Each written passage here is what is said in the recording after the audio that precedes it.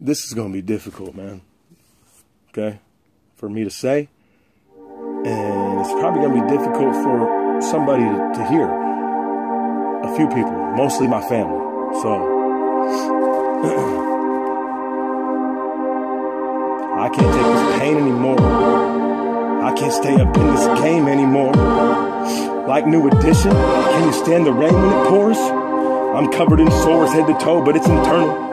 I can't take this pain anymore. Can't stay in the game anymore. Like New Edition, can you stand the rain when it pours? I'm covered in sores head to toe, but it's internal. Fuck this world as it burns and turns, glowing purple. I can't take this pain anymore. Can't stay up in the game anymore. Like New Edition, can you stand the rain when it pours? I'm covered in sores head to toe, but it's internal. Fuck this world as it turns and burns, glowing purple. Okay, listen up.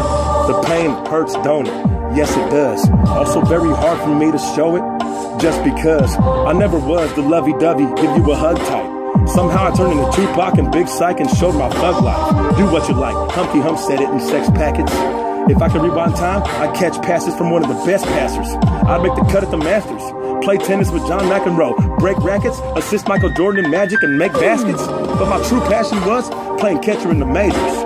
Not for the Yankees or the Angels, for the Braves, player.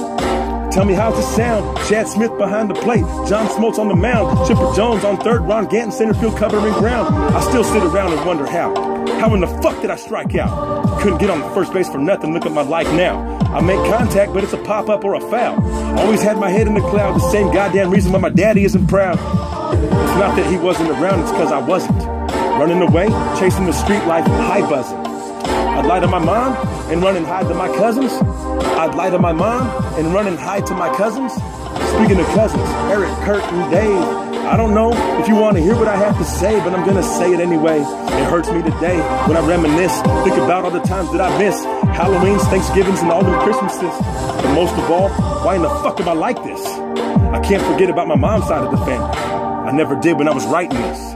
But on my mom's side, they seem more pissed. I don't know what it is. It could be the fact that almost all of them are female relatives, so it is what it is. Mom, I'm not talking shit. Try to relax, stay calm. But one of the things that I hated the most was bag bomb. Before I went back outside to play, you would cake it thick on my leg and arm. Why? But that shit wasn't going to keep me away from harm. Getting in trouble was my lucky charm.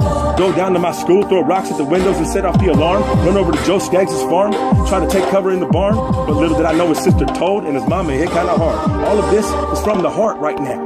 All of this is from the heart right now. All of this is from the heart. But you know what, my sister Nicole? She has the biggest heart right now that I've ever known. 3 kids all grown, still at home. Your brother, fresh out of prison, living in the motorhome. One of your sons roams the streets all day and barely eats. The other one has a job, but he barely speaks. Then there's my niece, your daughter. I love her to death. I think what bothers her the most is her father's death.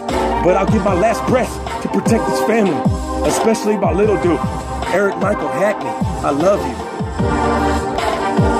I'll give my last breath to protect his family, especially my little dude, Eric Michael Hackney. I love you. I'll give my last breath to protect his family. I'll give my last breath to protect his family. Rest in peace, Eric Hildebrand. You will be missed, okay? I'll give my last breath to protect his family.